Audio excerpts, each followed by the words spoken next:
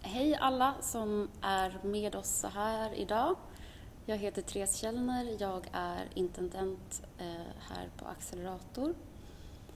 Och jag är kurator för Johanna Gustafsson Fürsts utställning Ympa, orden, piska, tunga. Idag så skulle andra delen av Johannas utställning ha öppnat och vi skulle ha ett författarsamtal och bokrelease. Och vi får helt enkelt göra så här i den rådande situationen, att sända ut det till er genom livestream.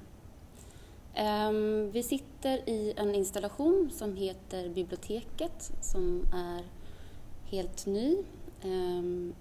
Den här utställningen har gjorts om den här veckan från den första delen som stängde av Ympa, orden, piska, tunga stängde i söndags, och nu har den förändrats i stort. Och i den här andra delen så har boken Stridsskrift varit en central del i framväxten av utställningen och är också en del av den rumsliga gestaltningen. Här är boken Stridsskrift som vi snart kommer prata lite om. Och den har i det här rummet, biblioteket, så är det alltså en del. Den har 2 omslag och det är formgivaren Jonas Williamson som har formgivit boken och har i nära dialog med Johanna gjort ett omslag som är satt i relation till skulpturerna och till bänkarna i det här rummet. Och sen så har den ytterligare ett omslag som den får på sig när den kommer ut i världen utanför den här utställningen.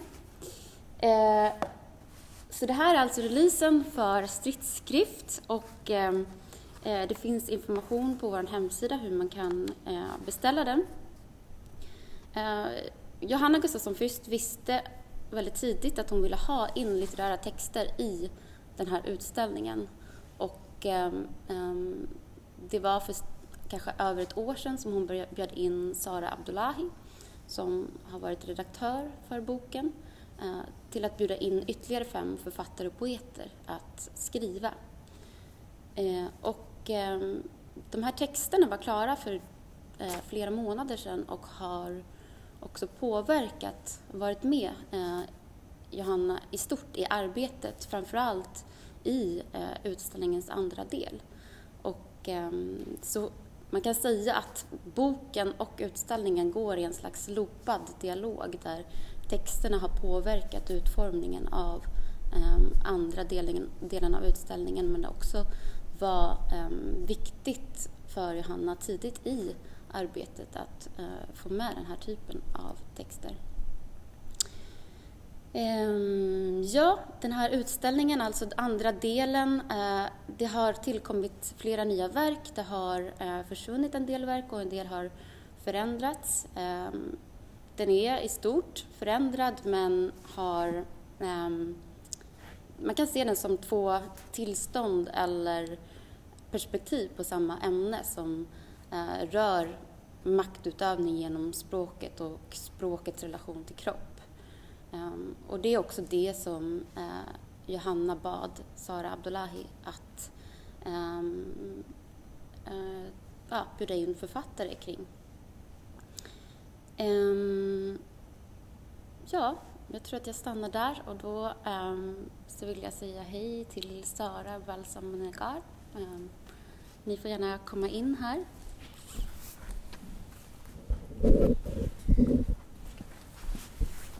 Så dyker jag ut ur bild.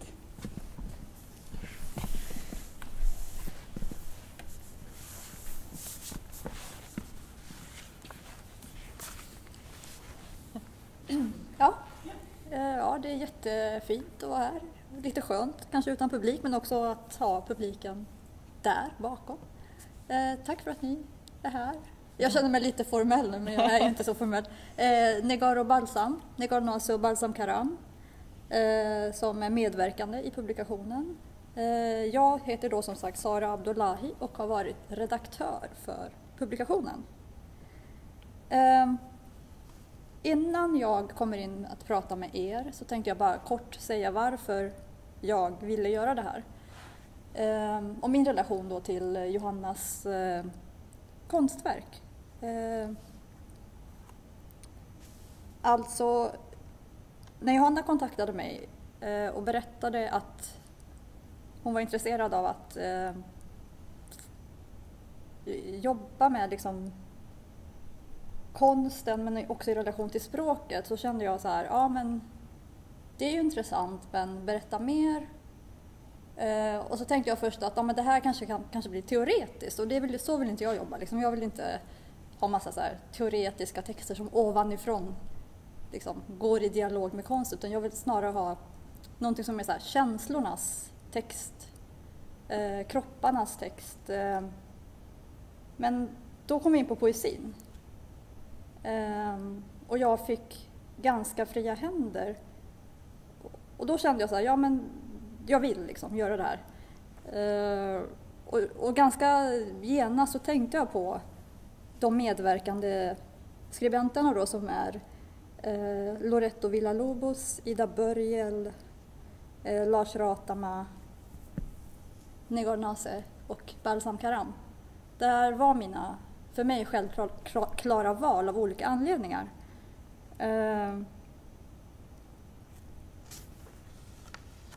För mig är det så här att Balsam, jag har ju följt dig väldigt länge.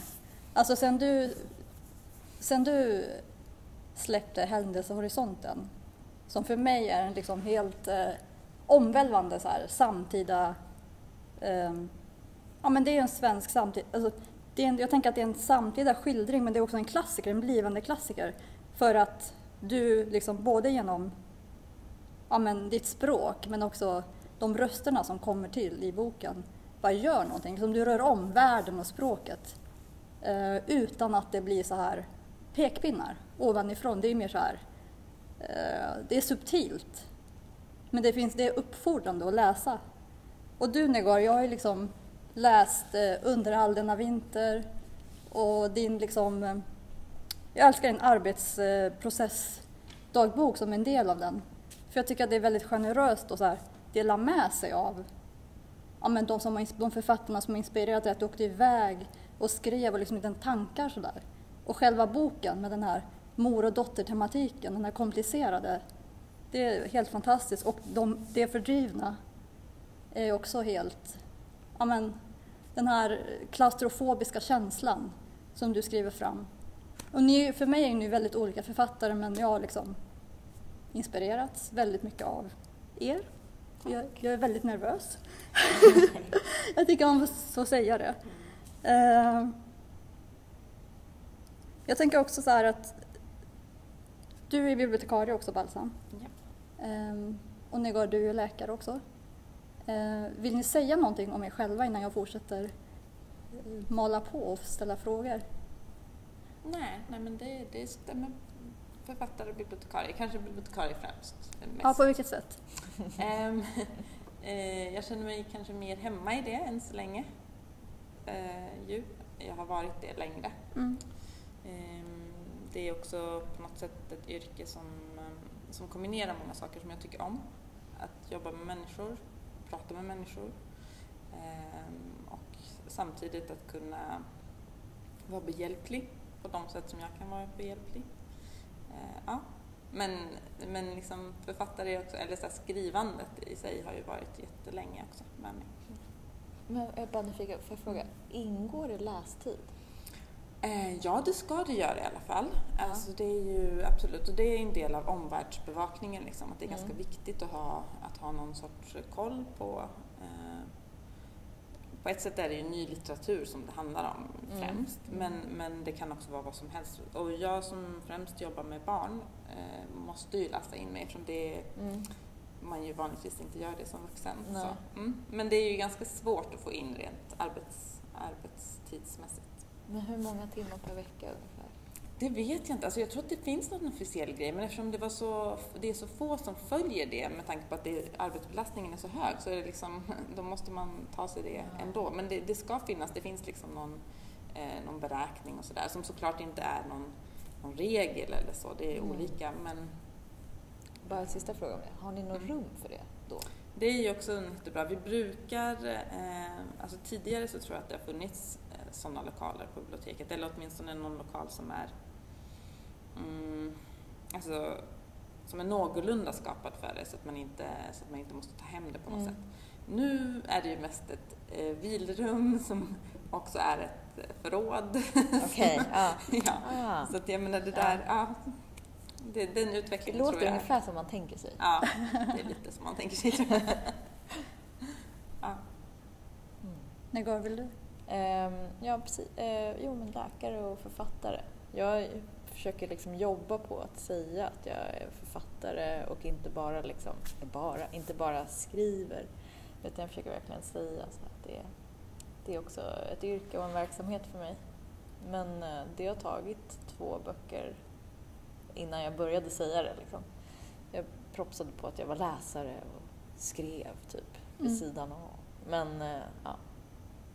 Det där är väldigt fint, för att jag tror att jag propsar väldigt mycket på att jag läser. För Virginia Woolf sa ju att de var läsare. Ja. Men jag har ju inte skrivit böcker, så jag kanske kan fortsätta och propsa på det. Men det är väldigt fint att säga att man är författare också, för då tar man litteraturen på allvar, tänker jag. Jo, men också sin egen, vad ska man säga, sin egen tid och sitt eget svett på allvar. Alltså den möda man lägger i det. Ja. Men jag vet egentligen inte varför det är så svårt att säga. Konstigt. Jag upplever att det är så för många andra också. Ja. Att det är liksom en tröskel. Men är det inte de som oftast är de, alltså som ni två då, som enligt mig är de bättre författarna som har svårt för det? Jag tror inte att den där korrelationen tror jag inte riktigt är någon utropstecken där. Särskilt med tanke på subjektiviteten i det här tycken. Nej, men jag tänker att det är svårt, men för mig har det nog varit så här tvärtom, att jag tänkte att eftersom jag ändå blir, alltså att jag ändå får göra vissa saker i anspråk som författare, så måste jag kliva in i det. Så lite, jag tycker också att det är lite för stora skor, men nu måste jag göra det eftersom jag ju ändå är här. Ja, verkligen. Jag tänkte så här, jag har ju verkligen, men jag har ju redan hyllat det jättemycket, jag kan fortsätta med det, men att ni liksom rent estetiskt för mig står för någonting som jag också så här delar, att det här är bara min blick, sen får ju ni liksom säga så här, du har fel eller inte hålla med, men att ni har er egen, alla har sin egen röst, men så att ni har en röst som inte är så här konformism, som är så här bortom, så här måste vi skriva, eller det här måste skrivas, eller det här kan inte skrivas. Samtidigt som ni ändå har en etisk blick. Liksom. Jag tänker på när du tar upp vit melankoli i de fördrivna, det är ju ändå en slags etisk blick på hur man, en medelklassens position i liksom jämförelse med flyktingarna. Hela händelsehorisonten är ju... Är ju vad? Gud, nu känns det som att jag har nej, det är jättespännande. Det är liksom... Nej, men att det finns liksom en etisk blick hur du skildrar liksom, utkanterna. Att det inte är så här centrum, utan det är periferi, eller periferi blir centrum. Liksom. Men egentligen så tänkte jag fråga er. Hur tänkte ni när jag kontaktade er angående stridsskrift? Vad ni skulle skriva liksom? Men jag kommer ihåg tydligt att jag tänkte att visst fick man som ett rätt långt brev där det stod om utställningen och så. Och så kom jag ihåg att jag tänkte, men absolut, det här kan säkert på något sätt typ kopplas till det jag håller på med eller vill tänka på. Och att jag tänkte väldigt sådär att men jag skulle gärna vilja liksom försöka skriva lite mer essayistiskt eller teoretiskt och typ kanske försöka utveckla den sidan av mitt skrivande, för jag gör inte det och jag tänker inte så, jag håller inte på så här. Och sen direkt så började jag och så kändes det supersegt och att jag liksom inte alls fick kontakt med den texten. Och, varför då? Ja, men jag kände att jag hade sådana pretensioner och att vissa namn, vissa teoretiker jag var tvungen att kanske kolla upp som kändes krystat eller så där. Och kanske till och med att jag kollade så här, modersmålsundervisningen, politiken, alltså rent historiskt sådär. Och det funkade typ inte. Så då bara la jag undan det jättelänge. För vi fick ju väldigt lång tid på oss. Fast jag tjatade hela tiden. Ja, precis. Jag tror att jag fick lite extra tid. Ja, just det. Jag fick också extra tid, ja. Men så tänkte på det på ett annat sätt i början. För jag var liksom väldigt inriktad så där på att hålla mig till tema.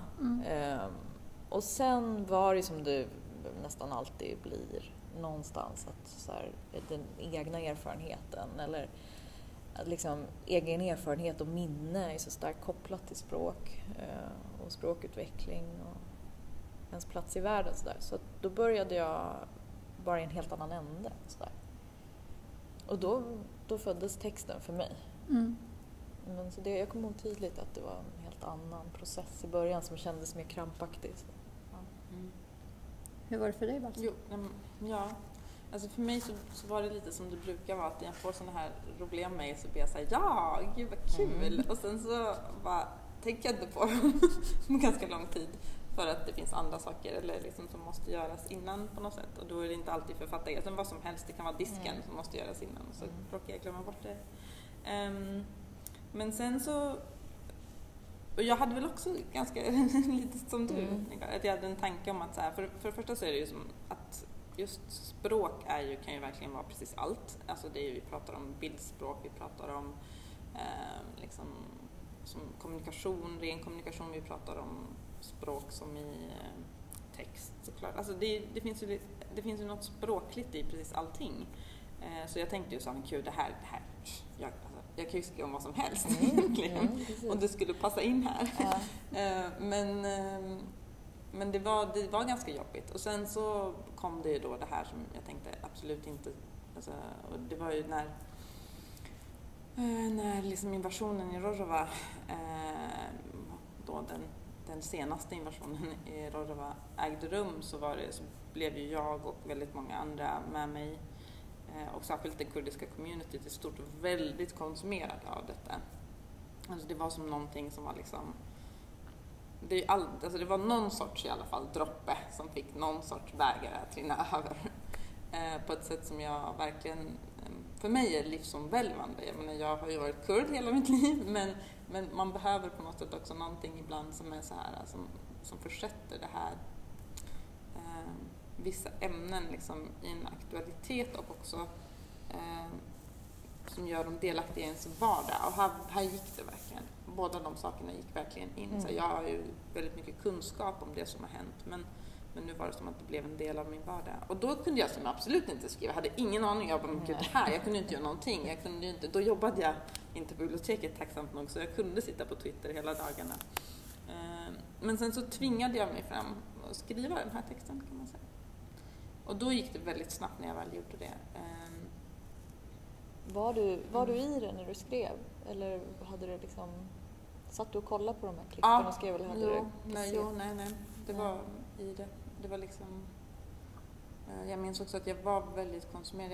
Jag har en minnesbild av att jag höll på med den för att jag skulle verkligen lämna in den till dig. Jag var försenad dessutom. Men man ska alltid ge författare en tid innan det ska vara innan det. Ja, men sen så höll jag på med den så himla mycket. Så att, och vid något tillfälle så, mina barn var utanför och de skulle väl nattas. Och så liksom, då tog jag med mig den här in i vår toalett är ganska liten, men inte vårt badrum. Jag tog med mig den in till badrummet och höll på att redigera det där inne också. För att det var också något angeläget med att den skulle bli, liksom att den skulle hålla uppe den här andan. Att jag kanske inte skulle börja blanda i för mycket av sånt som jag tänkte att texten borde innehålla. Så det var en väldigt lärorik liksom, upplevelse för mig att skriva den, även om det gick liksom, omvägar. Negar, jag tänker i din text så skriver du ju om namngivning. Just det. Om att själv namnges, men också att föda och namnge ett barn i ett land som man har fördrivits till. Det gör jag. Ja. Jag tänkte, skulle du kunna prata lite om texten? Alltså det är kanske svårt att säga jättemycket om en text som man har skrivit, men prata kring den bara. Jag tänker för de som inte har läst Stridsskrift. Och sen om du skulle kunna läsa lite ur den. jaha. Alltså jag har inte förberett någonting. Nej. Men jag har förberett ett stycke jag ska läsa, eller 2. Men prata om texten. Jo, det är en kort text som handlar om mig egentligen. Och den behandlar hur det var att heta Negar liksom runt 90-talet. Och att det är ett namn som man kan potentiellt bli retad för i Sverige, såklart. Och att min mamma då beslutade sig för att ta saken i egna händer och byta mitt namn. Jag var ju 6 och jag liksom var inte medbestämmande i det här. Jag skulle börja skolan och jag var ju en person som var liksom pluggig och superglad över att få börja skolan äntligen. Och såg fram emot det. Men helt plötsligt fick jag ett nytt namn. Och vi hade flyttat ut till någon liksom, ska man säga, medelklassförort utanför Uppsala. Liksom, där var majoriteten var svensk. Alltså absolut svensk. Och innan det bodde vi i ett område där det var ett studentområde där. Så det var massa chilenare och iranier och greker. Och på dagis pratade de spanska och så. Men det var som ett stort skifte där. Och så helt plötsligt hette jag Nelly med Y. Och då... Jag gillade liksom aldrig det namnet. Jag gillade det verkligen inte. Så jag fortsatte ju liksom fortsatte ju säga att jag hette Negar. Och alla mina kompisar då som jag hade, de få jag hade då sen innan, de fortsatte ju kalla mig Negar. Och inom familjen så hette jag det också. Men i samhället då så skulle jag bli kallad Nelly och då blev jag väldigt självmedveten då. Och sen handlar det väl lite om att det egentligen spelade mindre roll vad jag hette. Och mer roll, kanske större roll, hur jag såg ut och hur jag betedde mig. Och min annorlundahet kanske kom fram ändå. Bara genom att genom min kropp och genom hur jag förde mig och sådär. Mitt språk var ju rent svenska. Så då tog sig det igenom istället ändå liksom, att jag blev liksom, i efterhand har jag fattat att jag blev ju liksom retad och sådär. Då, jag brydde mig typ inte. Jag kommer ihåg det. Jag var väldigt så självsäker när jag var liten. Så jag kände mig rätt lugn. Men jag har fattat sen då att de bröt upp så tådörren och kallade en grejer. Och typ, jag hade bara en kompis där. Jag gick i låg och mellan där. Jag hade bara en kompis och hon var chilenare. Och vi blev liksom beskyllda för typ så här, när de hade sprayat skolan. Vi var ju typ 9, jättepluggiga båda två. Vi blev beskyllda för att ha gjort det. Alltså det var jättemärkligt. Men sen i efterhand då har vi fattat att det var väl typ någon form av mobbing sådär. Men så sen fyllde jag 18 och då bytte jag själv. Bara direkt. Det var jättelätt. Jag kommer ihåg att det kostade 800. Och det var typ det jobbiga med det. Men sen bytte jag och sen har jag inte tänkt på det så mycket sen dess. Förrän jag då skulle få ett barn. Och jag ville liksom att hennes namn ändå skulle innebära en koppling till det persiska och till det språk som jag ville ge henne. Då började jag tänka på det. Och så kom den här liksom, texten då, själva skrivandet i ungefär samma veva. För du skrev i mejlet att det här var den mest personliga text du hade skrivit. Ja. Fint att du delar med dig av den. Ja. Varsågoda. Nej, men det känns bara bra faktiskt. Ja. Skulle du kunna läsa ur den? Ja, just det. Jag vet inte om det blir för långt, men vi kan ju inte klippa heller, men jag vet inte. Men kör som du tycker. Ja, verkligen. Vi bestämmer helt själva. Ja, okej. Ja. Men det är 2 stycken då som jag slagit ihop. Och den heter Vinden slår. Mitt namn blev Negar Naseh. Negar är ett utbrett namn i Mellanöstern, finns i flera av kulturerna. Det är ett åldrat namn. Det bär på åldrad mening. Negar, min älskade. Min mamma bytte mitt namn när jag var 6 år gammal. Ändrade det officiellt via Skatteverkets register till Nelly med Y. Jag önskade inte det namnet. Jag önskade heta Negar. Och för mitt inre hette jag även i fortsättningen Negar. Herta Müller beskriver i boken Kungen bugar och dödar en skillnad mellan högtyskan som lärdes ut i skolan och hennes modersmål rumänska. På tyska och på svenska säger man vinden blåser, medan man på rumänska och på persiska säger vinden slår, eller badmizene på persiska. Hon beskriver vidare hur det rumänska är mer levande. Nästan varje mening har en annan blick, skriver hon. Och jag minns hur jag som barn reagerade på just skillnaden i att beskriva vinden, vad den gör. Mizane, den slår. Vinden gör illa mig och andra. När jag blev vuxen ringde jag Skatteverket, fick en blankett hemskickad, fyllde i, betalade 800 kronor och blev av med Nelly med Y. Södersjukhuset, förlossningen en tidig morgon 14 september 2018. Jag är 10 centimeter öppen. Den första barnmorskan har avslutat sitt pass för nästan 8 timmar sedan. Den nya barnmorskan, den 3:e i ordningen, som ska ta hand om mig och som kommer bli den som förlöser min bebis, har nyligen gått på sitt pass. Hon har fått rapport från sin avgående kollega och med ny morgonenergi kommer hon in i rummet och säger "Så Nelly". Värken sprider sig i kroppen. Jag försöker andas mig igenom den. Orden från kursen Föda utan rädsla rinner igenom mig.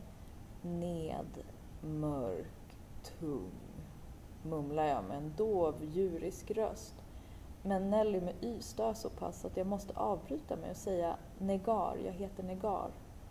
Och hon hakar på med förlåt i blicken. Jag orkar inte med hennes förlåt i blicken, jag har nog nu. Och hon säger mitt sanna namn, så Negar, men uttalar det fel, Negar. Men bokstäverna är alla där, de är i rätt ordning. Som Sisu skriver, hur undgå insikten att en kropp alltid är föremål för inskrifter, att köttet skriver och är givet för att läsas och för att skrivas. Efter ett drygt dygn av förlossning och värkarbete så kommer min ava. Och det första jag säger till henne är Amadi, du kom. Men med ett A längre bak i munnen och ett E i slutet blir det istället Amadei.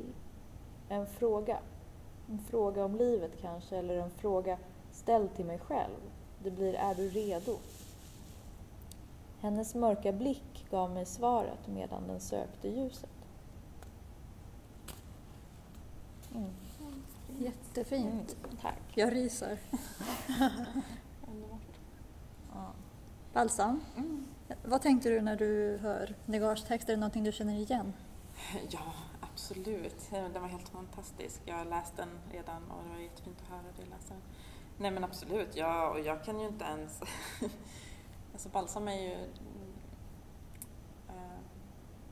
det är ju ett speciellt namn. Det är ett speciellt namn överallt. Alltså det är ett ganska inte så jättevanligt namn. Och jag har ju aldrig velat... alltså jag var också väldigt självsäker som barn. Eller så här, självsäker. Men mina föräldrar lärde mig liksom att om någon slår dig så slår du tillbaka. And I did, om man säger så. Och sa saker och sådär. Men definitivt så känner jag igen. Det var liksom aldrig något tal om att jag skulle byta namn eller sådana där saker. Och jag ville inte heller göra det. Det var väl, jag vet inte. Det kändes som att jag hade väl på något sätt accepterat bara att så här går det väl till. Eller så här, vi kommer bli behandlade så här i det här landet på något sätt.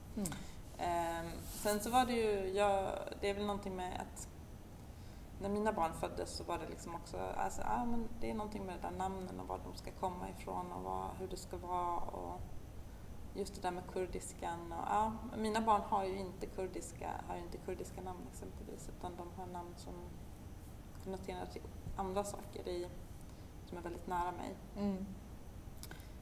Kan du berätta mer om? Ja, men min första dotter Havanna, som ju inte längre är i livet, eller jag förlorade min dotter Havanna i magen. Men så man kan säga att händelsehorisonten är tillägna? Ja, absolut. Den är definitivt... hon är anledningen till att den blev klar överhuvudtaget, skulle jag säga. Men min mamma hade, när hon var... alltså hon hade ett kodnamn i kommunistiska partiet i Irak, när hon var medlem där. Och det kodnamnet var Kuba. Så Havanna är hämtad därifrån. Bland annat så. Min andra dotter kommer från Cesaria Evora. För att vi lyssnade väldigt mycket på Cesaria Evora när vi var gravida. Vem är det? Jag vet inte om det är. En fantastisk sångerska. You're in for a treat om du inte har hört henne. Hon är inte heller längre i livet. Men när vi var gravida med Havanna så... Alla mina barn har också Havanna som andra namn. Och sen så heter min tredje dotter heter Larka. Och det är för att Larka också. Jag har väldigt stor betydelse. Eller så här, det är väldigt...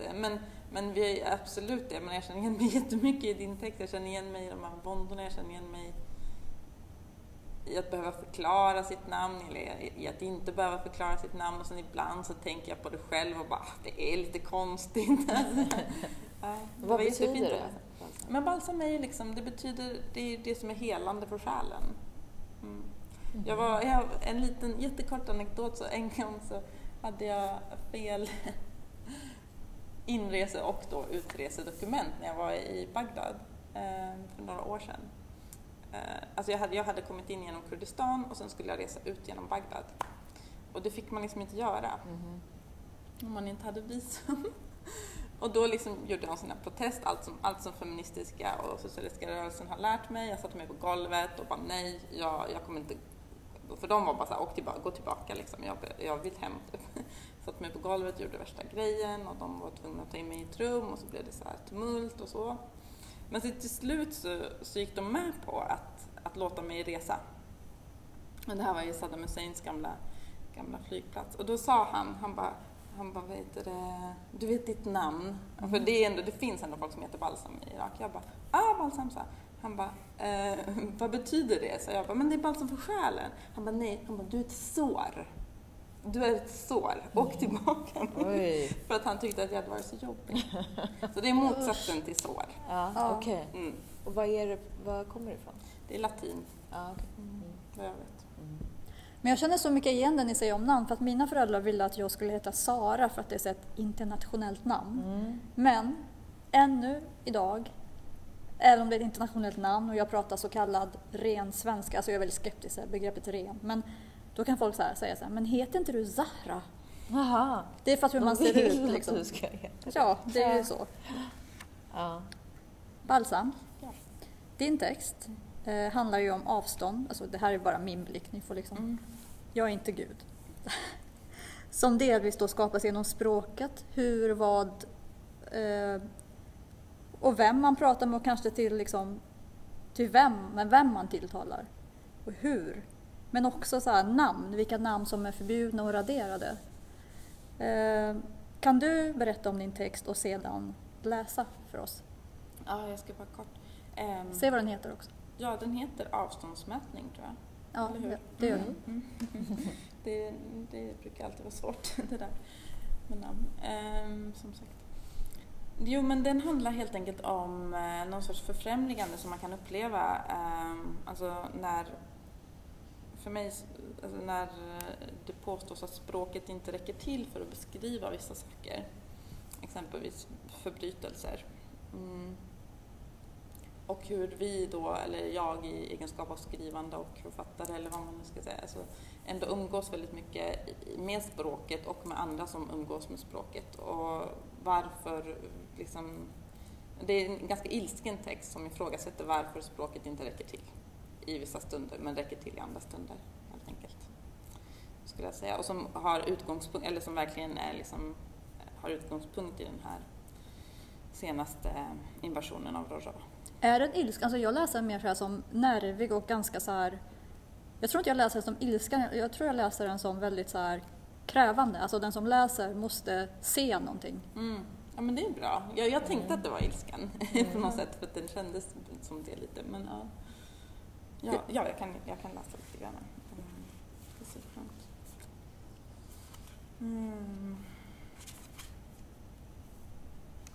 Det är ju som små.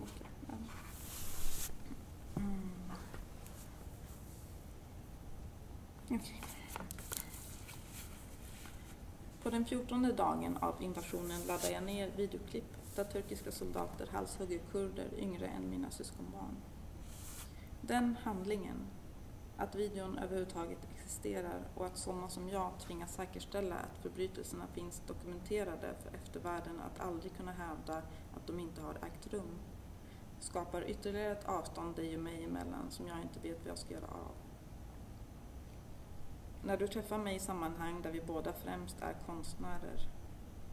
När vi hälsar på varandra och du frågar mig om hur jag mår och jag av ren artighet svarar bra fastän jag slutat sova och inget annat gör än att uppdatera mig om inversionen.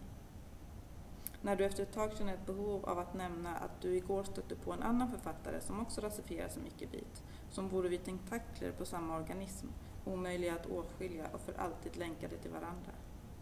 När du plötsligt, apropå ingenting, berättar att ditt tonårsbarn börjar prata ortensvenska som om det angick mig.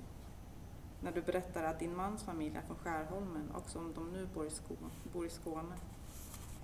När du känner ett behov av att berätta att du hyr din lägenhet i andra hand, i och för sig av din mamma och i och för sig på Söder, men ändå. När du känner ett behov av att kommentera mina kläder, mina örhängen och mitt smink och som du hade blivit rasande om någon gjort detsamma med dig.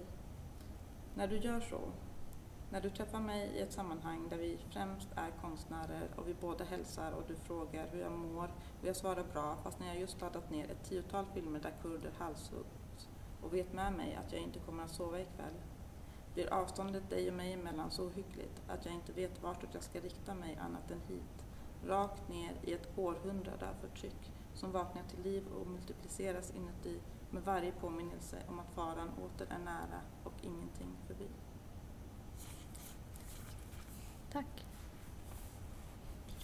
Negar, vad tänker du när du hör Balsams text? Och känner du igen någonting? Ja, men alltså jag tänkte inte på det riktigt som ilska. Jag kanske tänkte mer som en sån här känsla av att man är less på någonting eller så där, som jag kunde på något sätt anknyta till. Liksom en sån här pålagring av grejer som man till slut kanske tröttnar på. Som har att göra med att man inte i grunden blir förstådd av någon som borde förstå en eller så. Men det är någonting i det där med att ställa sig själv utanför sitt eget sammanhang när man är väldigt ledsen eller sårbar. Att man går igenom någonting som är kanske inte kan fångas i språk och att man då känner sig totalt alienerad från omvärlden. Så där, som ett sorgebeteende nästan. Det tänkte jag på lite när jag läste den. Bland annat tänkte på mycket. Men, och sen tänkte jag på vilken bra text för högläsning det var. Ja.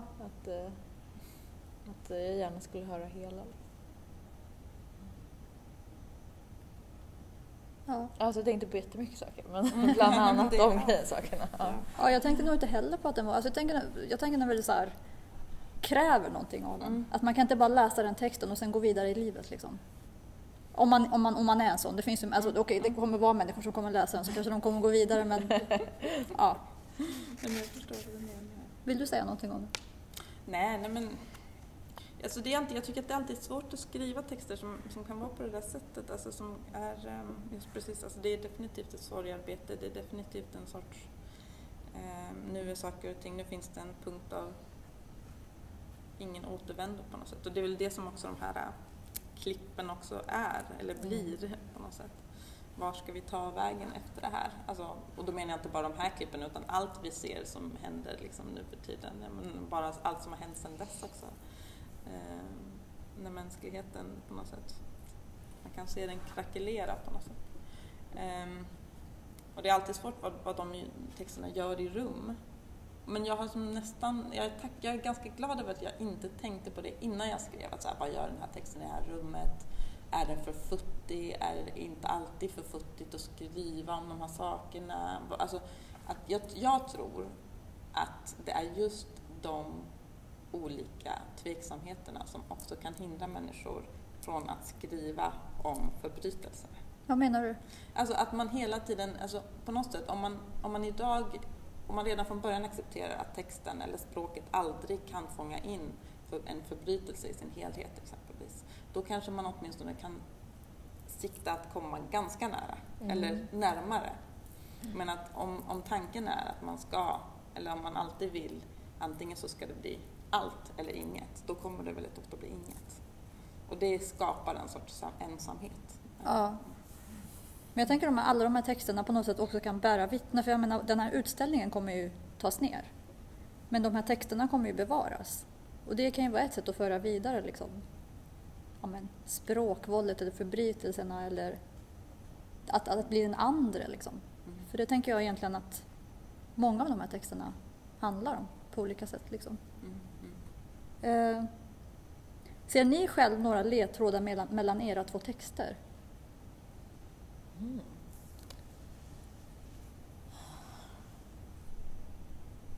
Du får börja. Jag vet inte, jag har faktiskt inte tänkt på det. Jag tänker inte så mycket så när jag läser. Utan jag tänker liksom bara på den där texten. Men har du något svar? Nej, men alltså, inte. Jag har inget svar, men jag tänkte på just att det finns ju någonting i, alltså, det är ju liksom olika, det är ju alltid någon sorts olika potentiella faser i, om man, inte någon livslinje, men någon erfarenhetslinje som kan vara delbar, exempelvis med folk som har namn som vi har, eller vad man nu kan, eller så som också rasifieras som icke-vita. Att det finns ju väldigt många erfarenheter som är delbara, som man kan, även fast man är från Chile eller man är från liksom Sydkorea, så går det liksom att dela. Och för mig så var våra texter lite grann som att de kunde vara från två olika tider i den här erfarenhetslinjen på något sätt. Men att det definitivt skulle egentligen kunna vara samma person, eller på ett sätt, om du förstår vad jag menar. Att det är någonting med den här,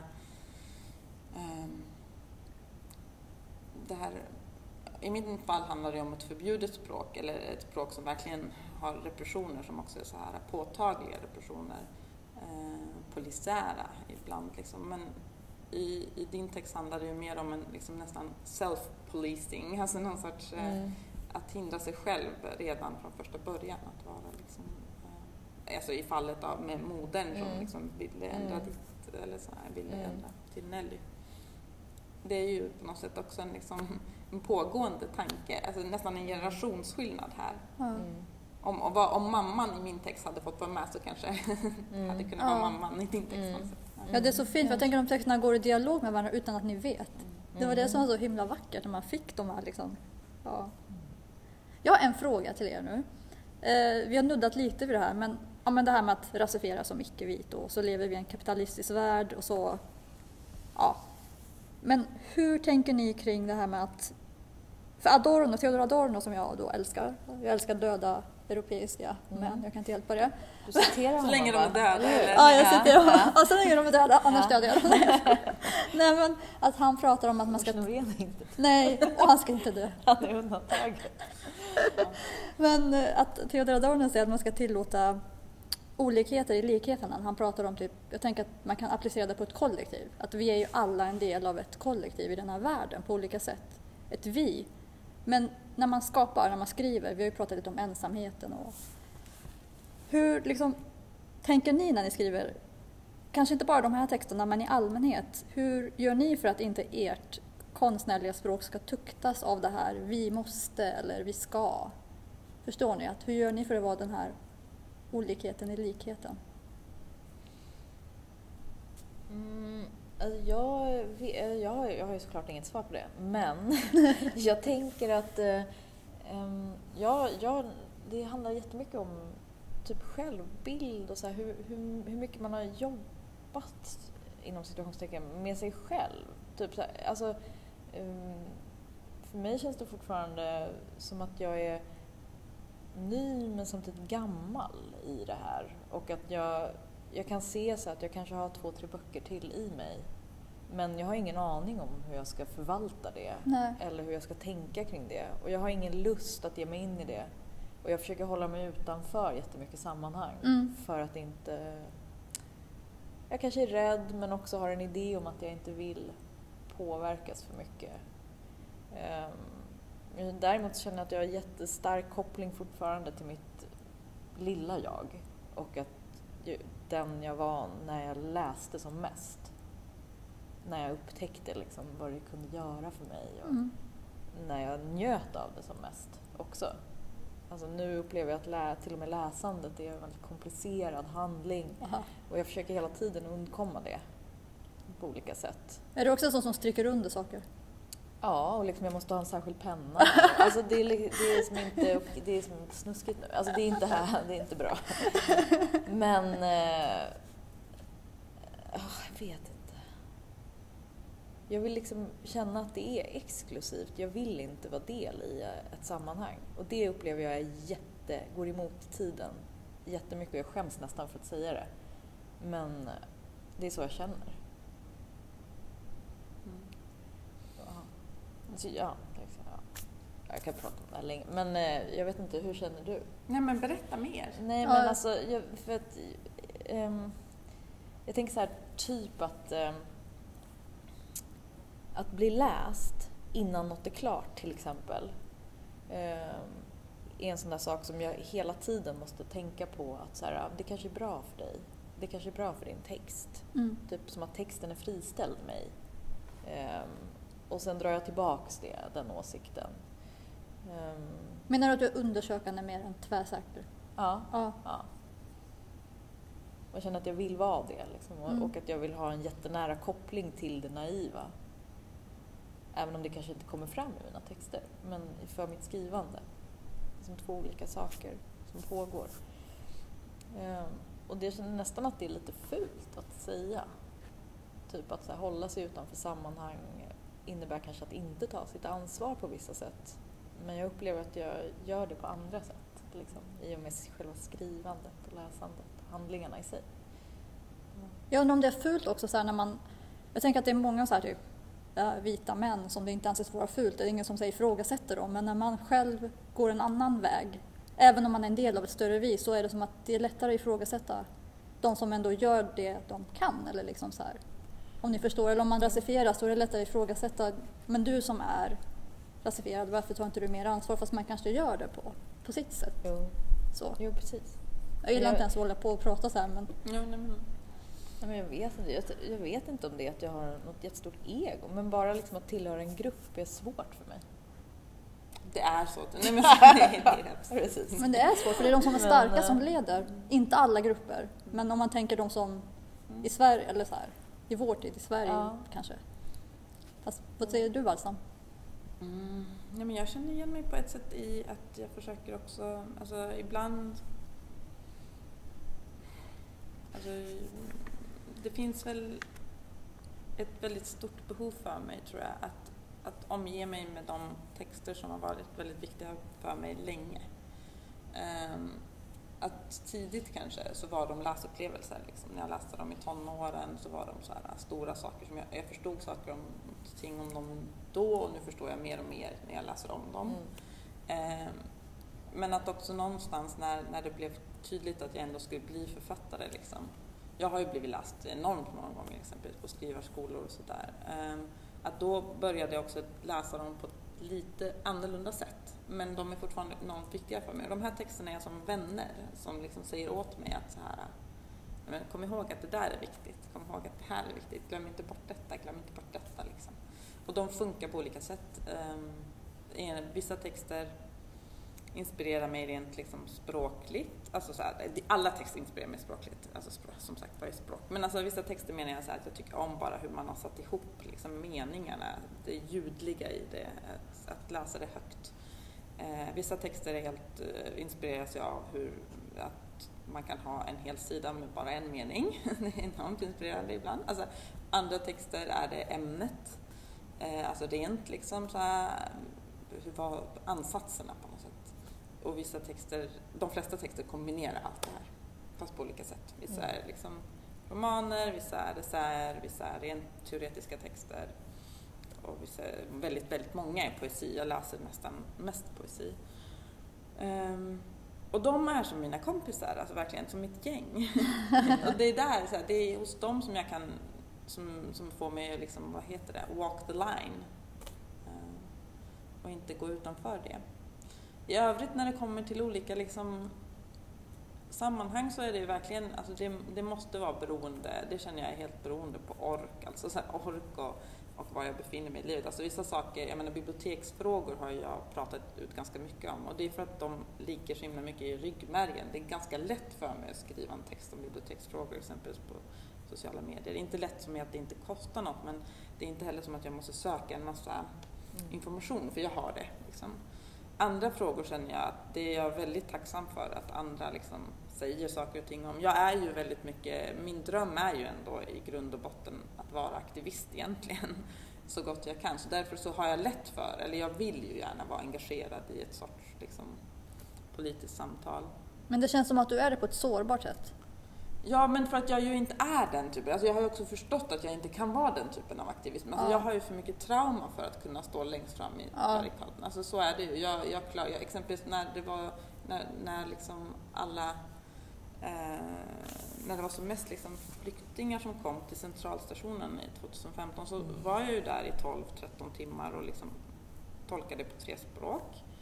Men jag kände ju mig som en trasa efteråt. Alltså det gav för att det var för nära inpå. Alltså det var alldeles för nära inpå fastän vi liksom flydde. Alltså då hade jag ju varit i Sverige 25 år liksom.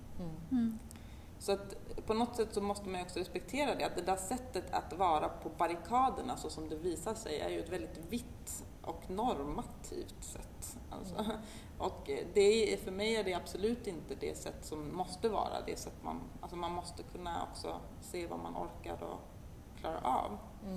Särskilt om man har olika typer av trauma.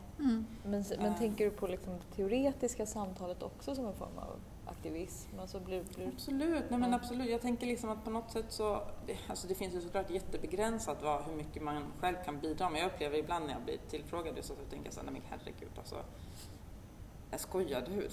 Det måste ju finnas 150 bara personer som jag kan komma på som kan mer om detta än vad jag kan. Men där så måste man ju också vara så här, vad är mer kan det handla om någon gång om ett perspektiv, alltså i det teoretiska samtalet, alltså liksom att det där perfektionen eller den här att alltid liksom det där perfektionen, antingen så är jag rätt person eller så är jag absolut aldrig någonsin med. Den tror jag har jag också börjat släppa på lite.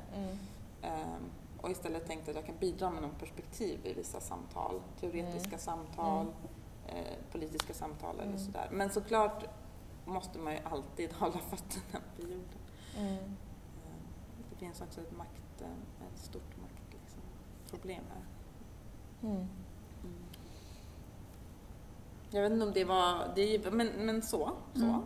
För jag tänker precis som du, att olika sammanhang eller att vara ute, vara här exempelvis kan ju påverka en skrivande.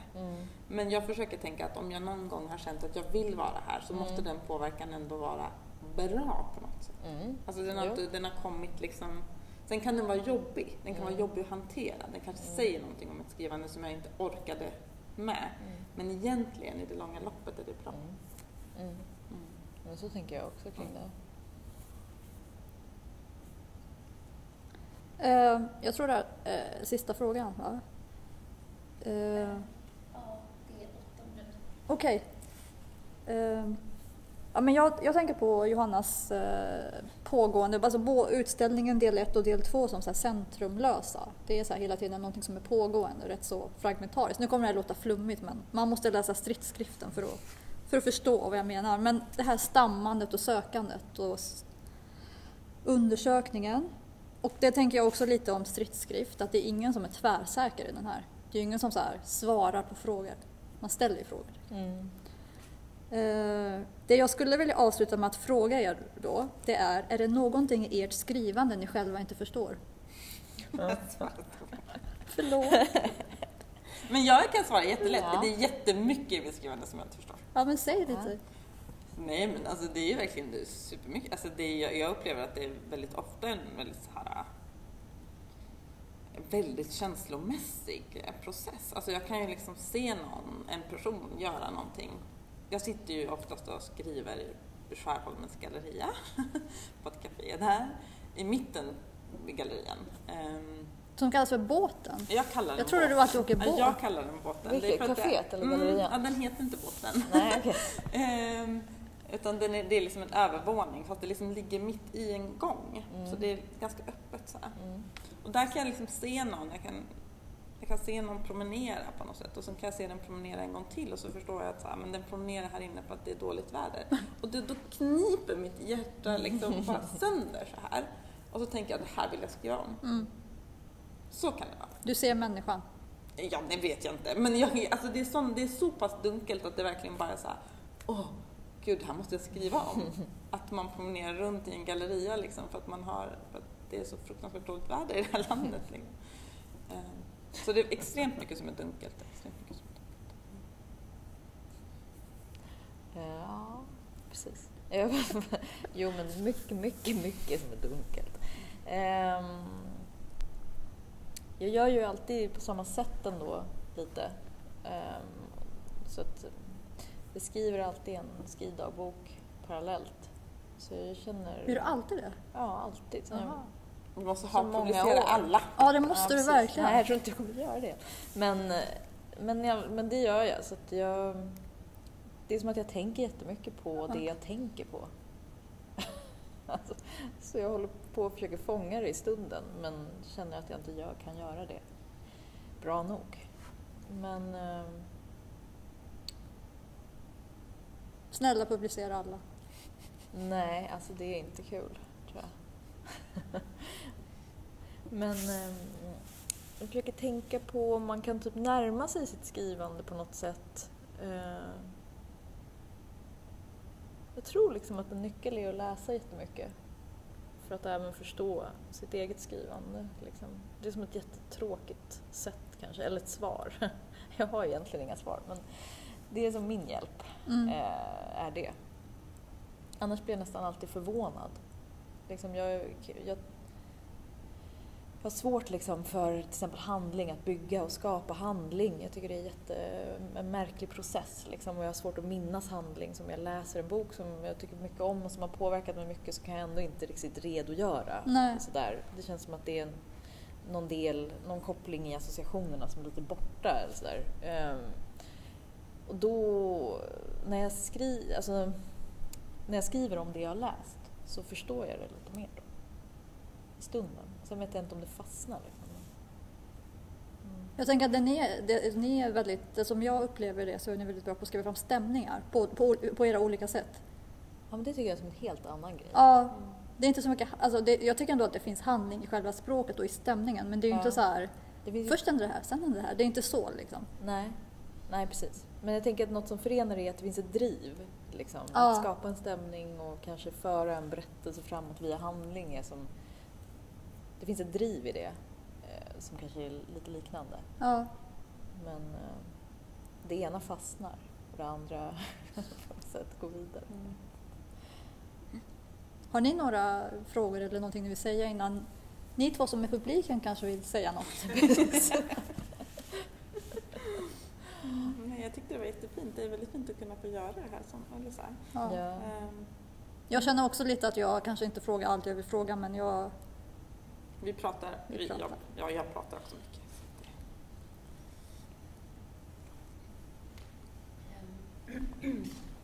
Jag vill bara säga jättetack. Jag ställer mig så här framförallt till er tre. Jag är så glad att vi kunde ha det här samtalet nu. Trots allt som är just nu, så super tack till er att ni kom hit idag. Tack. Att vi kunde sända ut det så här. Ja. Tack själva, Sara också. Ja, tack ni med. Och tack till er som har varit med. Vi kommer försöka framöver att förmedla våra samtal som vi har planerat i vår, och även utställningen på olika sätt. Så håll koll i våra digitala kanaler. Vi tittar på hur vi kan få ut det. Och köp Stridsskrift. Ja. Var då? På hemsidan? Ja, vad gör man det? Är det på hemsidan? Precis, det finns information på webben i alla fall. Hur man gör. Lars Norén har fått en hemskickad. Accelerator su.art.